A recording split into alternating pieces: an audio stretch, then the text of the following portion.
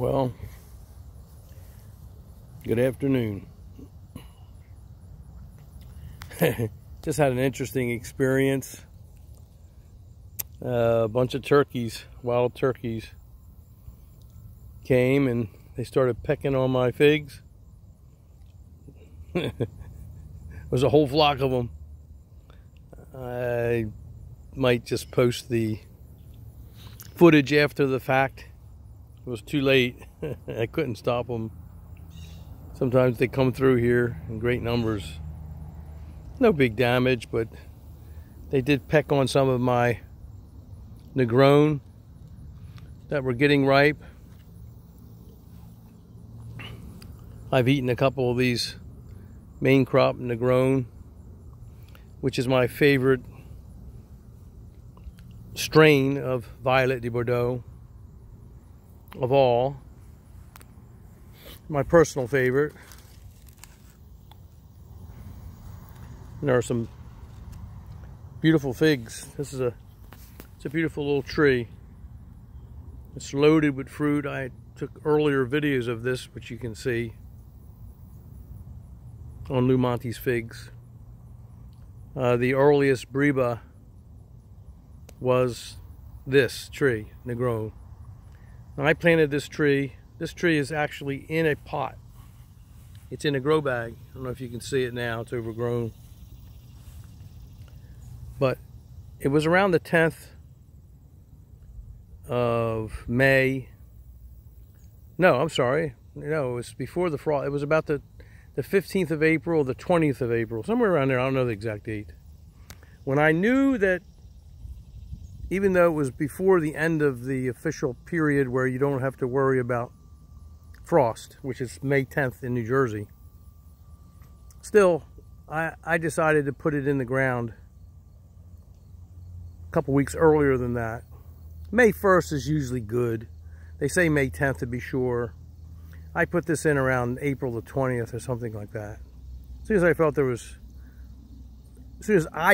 was no danger of frost, just because I could tell by the spring and the type of spring we were having, I thought that it would be okay. And if it was going to frost, I would just throw a tarp over it overnight or two. But it's been growing in the ground just as it would normally if there were no grow bag on it. And I've talked about this technique several times on my videos. It's a technique that I use, that I am recommending. Give it a try, because you don't have to worry about the tree being knocked over by the wind. You don't have to water it nearly as much because it's in the ground. And it might take a little bit of a beating, like any tree above the ground or in the ground would, as opposed to a pot that you could take to shelter. But you can see that Negronne takes it's a tough tree. It's a wonderful, any of the Violet de Bordeaux strains are good. I said this one's my favorite personally. You may find one that's your favorite, but I do like Negronne. I've grown them for so many years. And it's a tough fig. It's a great cultivar. It's a bit late.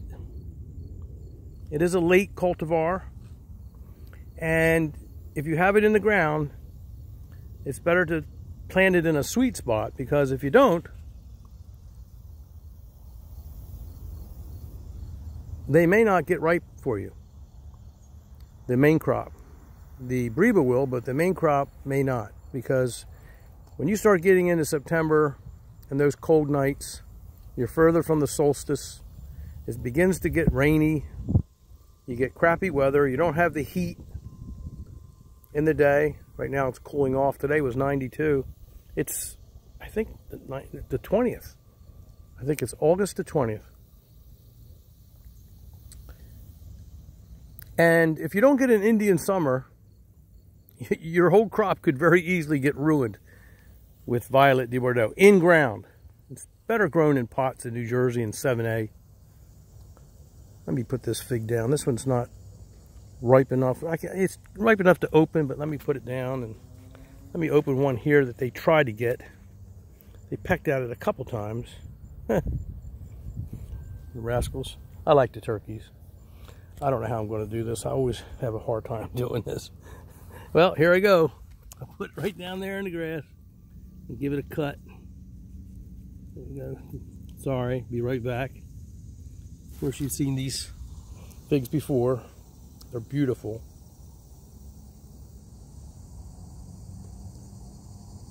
Negronne.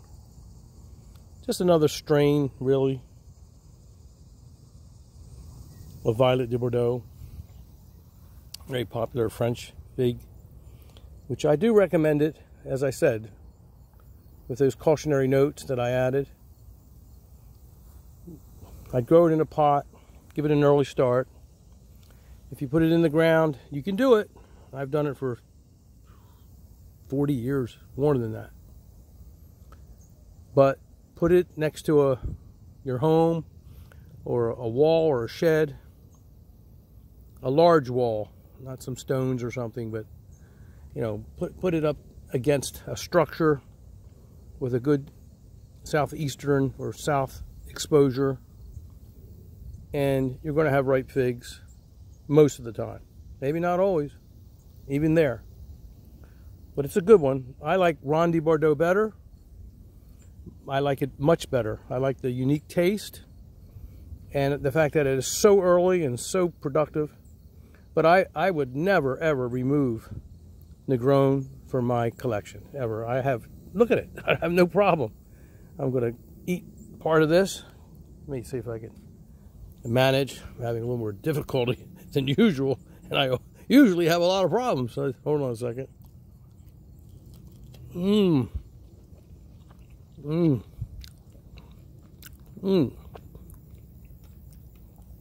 Oh, they're good. Oh, you'll be happy with Violet de Bordeaux. It is. It's a great fig. It's a great cultivar. There are better ones. I mean, certainly, but you know, a little variety is a good idea. And this is a top-notch fig. I mean, it's top-notch in taste. It's really good, and it's very productive.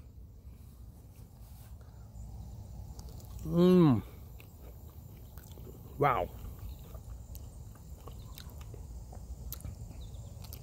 That's delicious. Honestly delicious. Fantastic. It's a beautiful night. It's so hot today. But right now, across the field there, you can see the horse farm.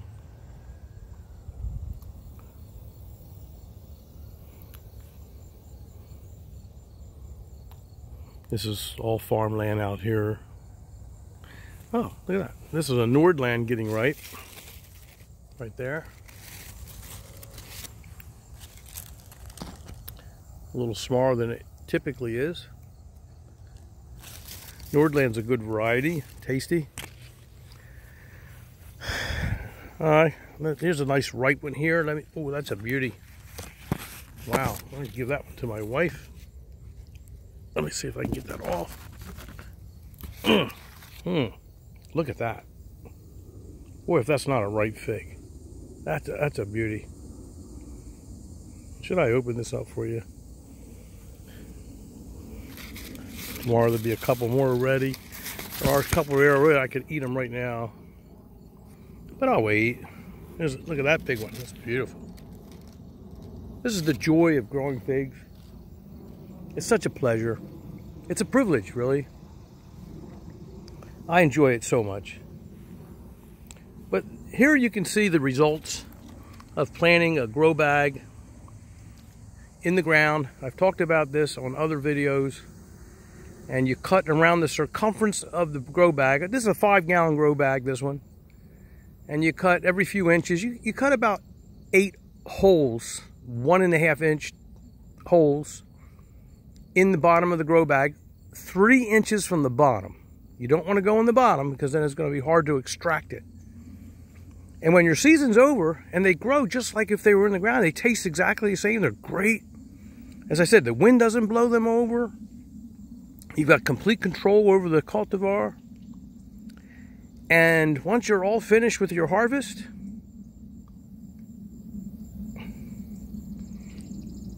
You take a special tool, which is sort of like a flat-ended machete blade, and you just hammer it down all the way around the bag, and you break off the roots that went through those holes, and then you grab the handles of the grow bag and you pull pull it out of the ground and put it in storage.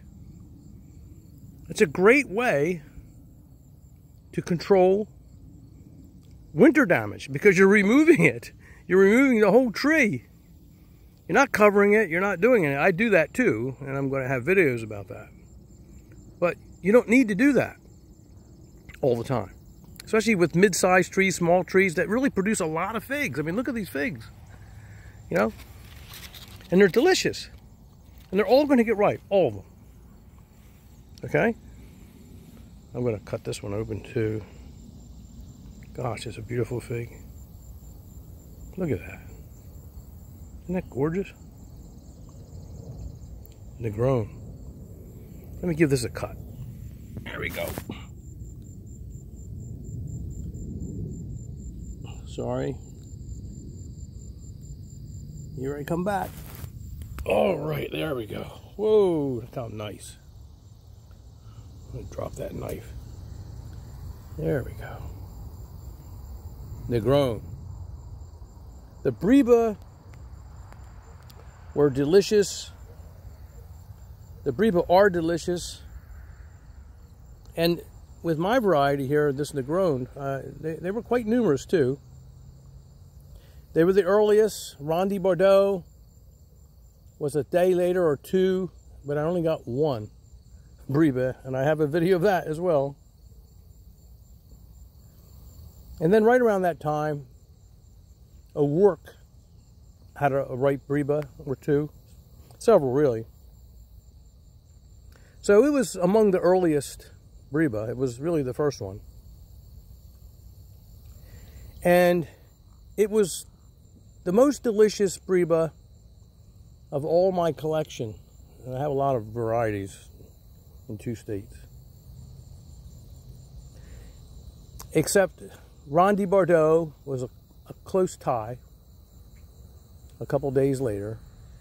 And of course, Peter's Honey is a superior cultivar to almost all cultivars. It still remains. I'm going to have to talk about this because it still remains after all of the figs that I have grown. It still remains my #1 honey fig. There's no question about it. It has an aftertaste that's it hits you like a hammer. I'm telling you, it's such a delicious, delicious fig, and uncharacteristic of Breba. The Breba of Peter's Honey, it tastes better than the main crop fig, which by the way, the main crop the main crop fig is superb. Superb. And the Brebas, in my opinion, are even better. So it always has been the tastiest Breba in my collection until this year. And guess what? Italian 258 and Genovese Nero got ripe at the same time, and I've said this thousands of times. To me, they're the same exact fig. I'm convinced of it entirely. The Brebas got ripe on the same day. They looked exactly the same. They tasted exactly the same. And they were spectacular. They were in taste. They were delicious. And so I'm sorry, they just edged out my Peter's Honey for the best tasting Breba ever. Italian 258. I have to tell the truth about it. I have no other agenda. This is just informational for me. But remember, there's no way that tree is ever going to produce the volume of Breba that Peter's Honey does. We're talking a lot of figs with Peter's Honey. In ground now we're talking. Because I don't recommend Peter's Honey too much for containers. I talked about that before, but we're getting into it another time. But for in-ground, it's a superb fig. I love it. And many growers don't know Peter's honey. They don't. And they've never grown it in the ground, for sure. If they did, they would know what I'm talking about. And they don't. So, trust me, I would rather have a Peter's honey for Breva, a Peter's honey tree, than even an Italian 258 because of the sheer volume of production. But for taste, it edged it out. It edged out Peter's. Peter's is a great variety. I still, and I've tried Golden Riverside this year. I had a fig last year too. I'm talking about Ben's Golden Riverside. And I have some pictures. I posted some pictures of it. And I tasted, my second fig broke off in the wind that blew the pot over. But the first one was perfectly ripe and I tasted it. And it was delicious, but it was not, in my opinion, as good as Peter's honey. Period. I know that. But it was a young tree. It's a young tree. And that might change. I don't think so. I don't. Peter's honey is an underappreciated, undervalued, missed by many, even though it's been sold by large nurseries, reputable nurseries for decades. For decades. I don't understand it. It's a puzzle to me. And it's cold. It's winter hardy. It's very hardy. It's disease free. It produces so many figs. I've got videos of it. And I'm going to make another one pretty soon. Okay, so I've worn that subject down, I think. But this is a great cultivar. I recommend it. Negronne. Look at that. I got to save this one for my wife. I'm going to. I'm going to put this down right here. Let's put it under this tree. There we go. And I don't think I'll pick any more tonight. Beautiful night. It's cooling off. It's been so hot. I'm just looking better. I'm looking forward to some cool weather. Just thought I'd share this moment with you, with the Negronne, and have a tree-side chat with you. Hopefully you can pick up a pointer here and there. I learn new things every day. This is all for the purpose of sharing. Now I think I'll take a deep breath. It's been a long day and it's been hot, watering the figs and watering the garden, watering my trees. I've been busy all day in the hot sun, cutting grass on my tractor. Now it's time to sit on a chair, feel the evening breeze, look over all the work I've done, look over the progress of the season, contemplate the approaching fall, think of plans for the future, eat a few figs, have a cup of coffee, and enjoy life, as indeed I do, relish every moment. Thanks for your visit. Have a great weekend.